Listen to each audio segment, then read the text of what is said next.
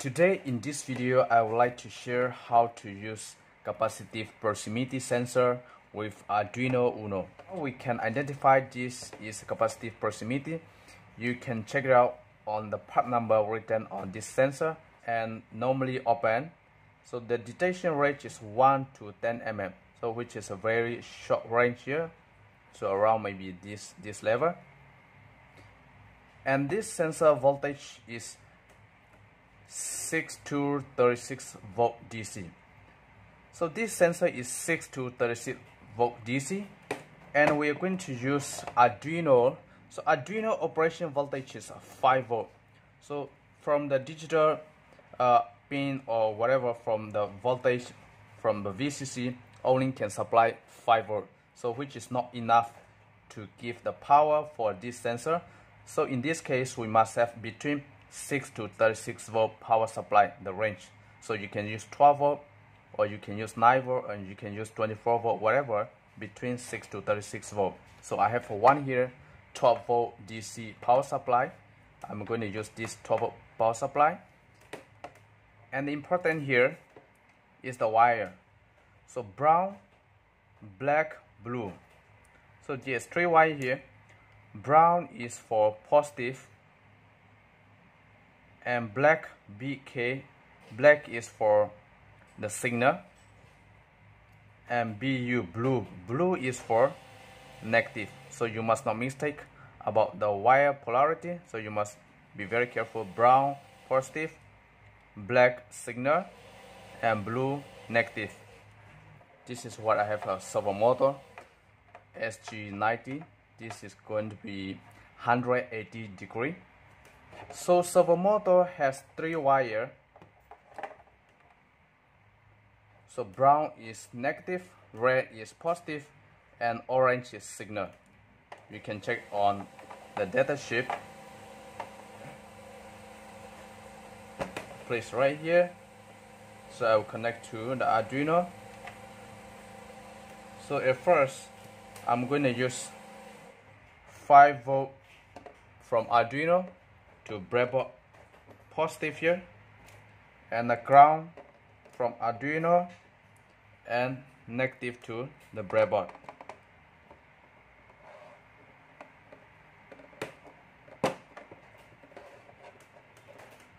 So I'm going to use small jumper wire,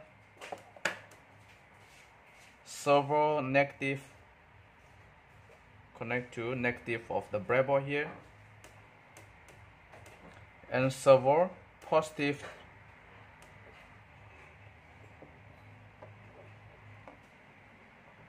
orange is the signal, so the output. So orange wire to digital pin number 5. So from the servo part is complete, and here I got a sensor, capacitive proximity sensor. So here we go. So this sensor is 6 to 36 volt, so I cannot give 5 volt to this sensor, it's not enough. So in this case, I have 12 volt power supply here. I'm going to use a DC connector from this side. So this is positive, this side is negative. So my power supply is 12 volt. So you have to be very careful about the voltage. Brown wire is for positive.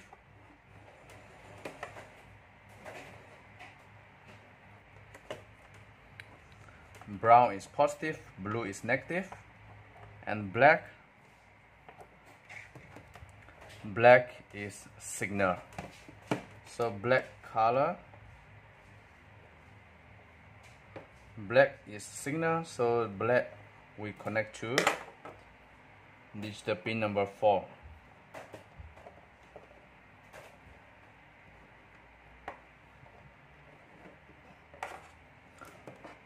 And you have to be very careful that from this 12 volt negative wire, you must connect to negative of the breadboard here. This negative is come from Arduino.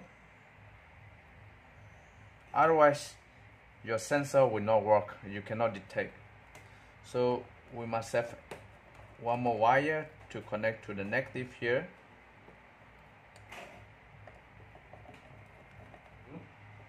The breadboard negative, so which is linked to all the negative and linked to the ground of the Arduino.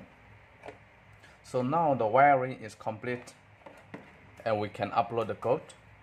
So I'll provide the code link in the description.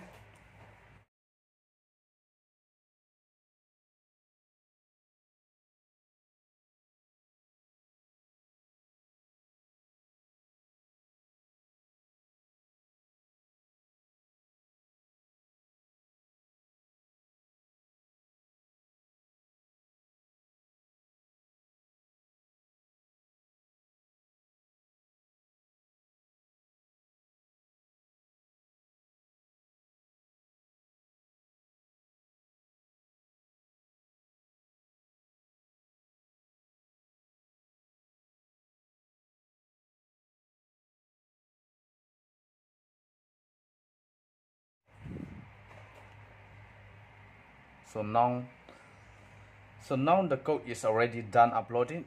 Then you can turn on the 12-volt power supply.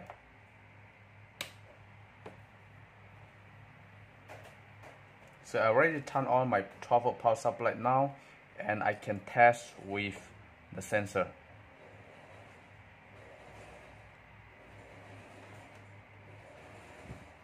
So the sensor is working. There is the LED light that indicate the sensor is already detect something in the object, but the servo is not work.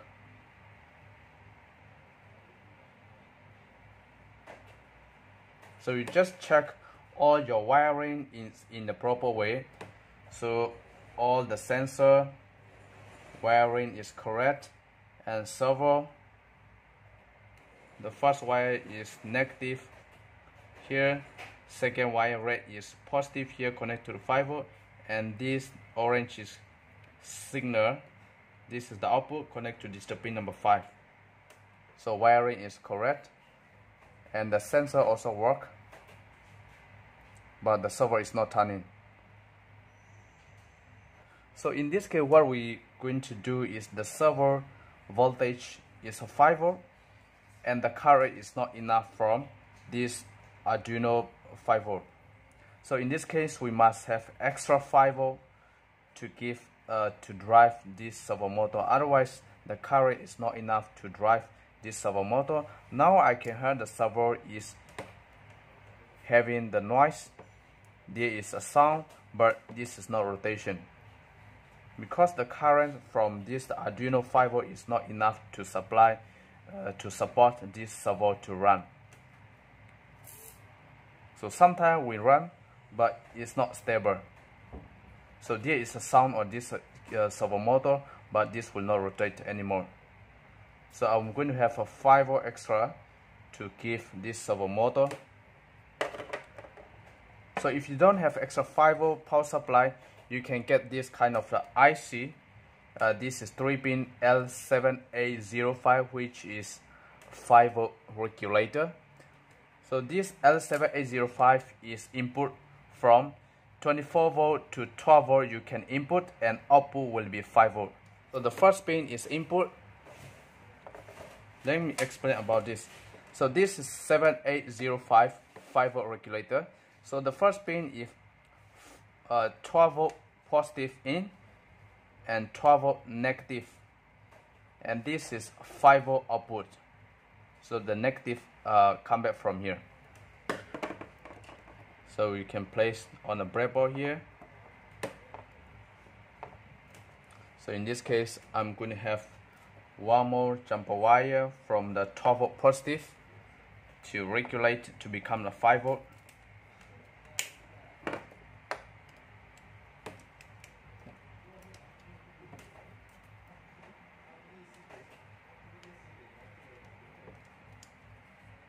So here I have one extra jumper wire from the positive connect to 7805, the first pin, and in the middle is negative. So in the middle negative, we connect to negative of the breadboard. So in the middle, negative connect to negative of the breadboard, and this side of the pin is the 5V output. So this pin gonna be the 5V output. So this pin from this servo 5V wire you remove, and we're going to use 5V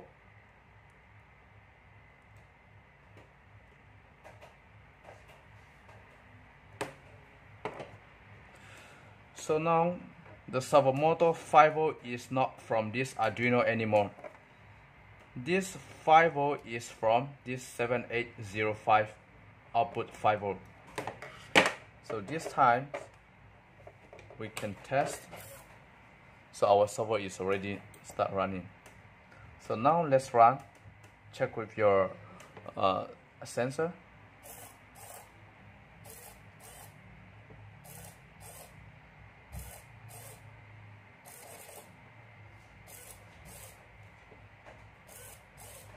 So once the sensor is detected, the servo is rotate as well.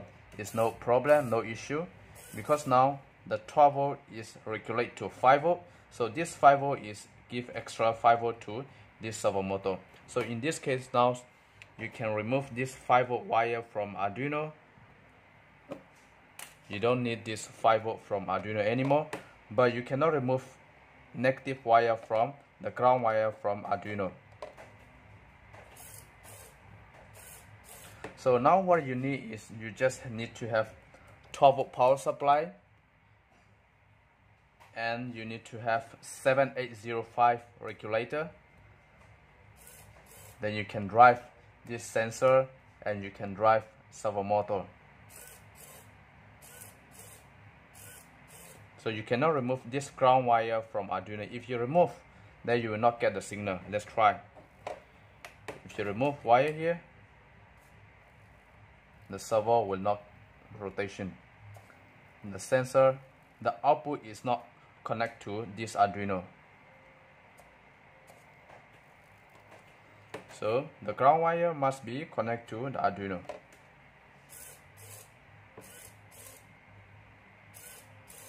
So I hope you like this video, and I hope this video will help for someone those who are having the problem how to add extra 5V and how to give extra separate 12V power supply to this capacitive proximity sensor.